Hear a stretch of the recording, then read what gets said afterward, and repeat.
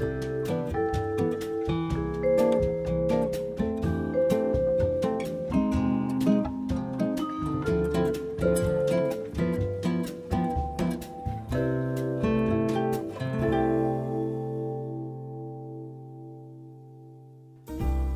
Yolanda de SOUSA KAMMERMEIER, thank you very much for your interview today.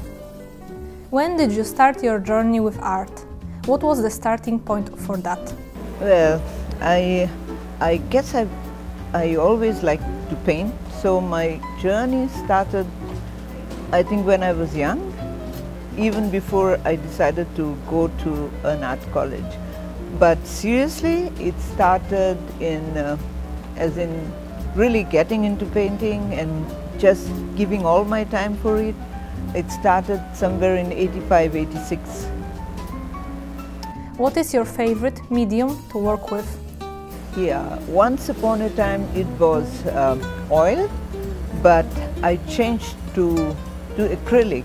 Acrylic because it dried soon and I like to work fast. But my technique is very much like watercolors because I like aquarelle very much. So what I'm doing now is a combine of acrylic and a way of using watercolors with acrylics.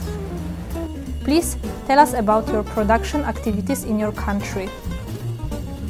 I am an out-and-out painter, but I also run a gallery because art in Goa, in India it was happening, but Goa is a small state of India and was not much followed.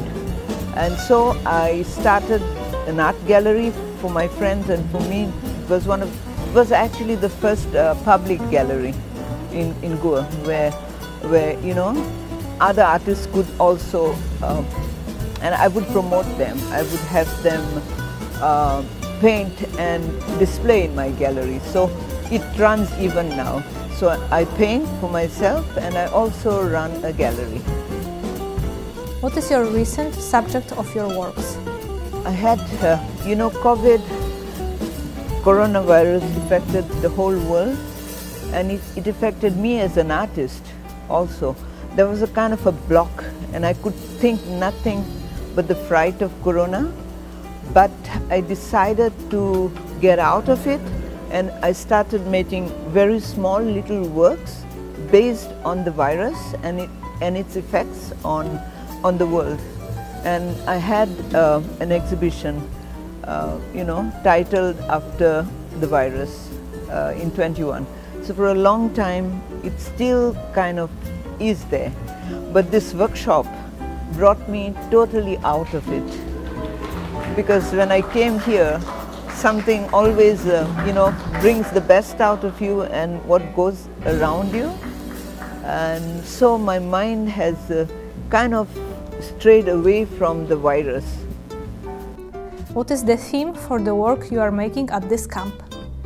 See, when I came here, I mean, we have squid back home, you know, but when I came here, I discovered the firefly, which really attracted me because it is so cute and it's like lights up the world. That I was attracted to it. So basically I started with still the virus catching on me and some of my works which are kind of done to get myself warmed up were based still on the virus. But when I went to the museum and saw the little fireflies, you know, it evoked something in me, and so my subject is the firefly. Please tell us about the creative process of your work. So basically, wherever I go, whenever there's a camp, I never come prepared with a subject in mind because I always want to come to a place, learn about it, and then it kind of touches me and whatever touches me, it comes out in my canvas, and so that's exactly what happened here. The going to the museums, the food here basically also, you know, starts, and it's a little similar to my place where the seafood is concerned, but it's totally different, yet there is a connect. What do you see different in the art camp here in Toyama? I will tell you that every time I've come here, the first time I came in 2015, and then in 2018, and now, you know, what I find very interesting is that every time it has been completely different experience from the first time. The first one, then the second one, and the third one. It is totally different. This is kind of by the seaside, and you know, we have a lot of touch with water, and it has been raining, which reminds me of home. But I enjoy the rain. I love the rain. So for me, it has been a beautiful experience every time, and every time it's a new experience, and that is what I like about this camp. Yeah. Do you have any message for children from all over the world who are interested in art? Absolutely. Just peace and love. Peace and love, you know. That's it. That's what we should be brought up with.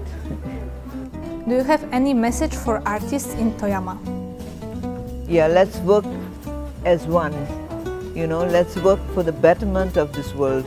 That is what I would want every artist to try, and because we can be more expressive and we can reach out to people through pictures that speak. So that is what I would like to the artists to promote: peace, unity, you know, and stray away from anything that's hateful. Do you have any message for future artists visiting the International Art Camp in Toyama? I would say, don't ever miss a chance to come to Toyama and experience, you know, the good feel from the people of Japan, who are so warm and so helpful that it makes you work in an atmosphere that's beautiful. Because when international artists meet, and this is one thing that I have seen every art camp here, the whole community of artists who meet here turn out to be as one, you know. So this is something that somebody should not miss experiencing. This I would suggest, yeah. Thank you very much for your time. My absolute pleasure, and thank you for having me here and experience Japan and Toyama in special yet again. Thank you so much.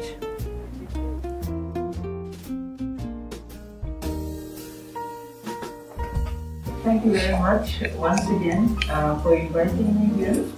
It always is a great pleasure to be here, and I always find things that we don't find back home, and that's what I kind of try to portray. So this is, I guess you know, is the fireplace. We went to the museum. It was a beautiful experience there, and I thought that I would, you know, make a portrait, as in moving around with us as a human. You know, for me, because we get sweet back home, but they don't look good, you know. This one is very cute. I showed it big to somebody who came and said, show it big. Because it became bigger than any sweet I've seen before, although it's very small. So I wrote here, you know, love me, don't eat me. Yeah, so when we went to the museum, there was a little video, you know. What did you do? What about you? What about you? So it was kind of very funny video. So here I am. I'm funny, cute, unique. That's it.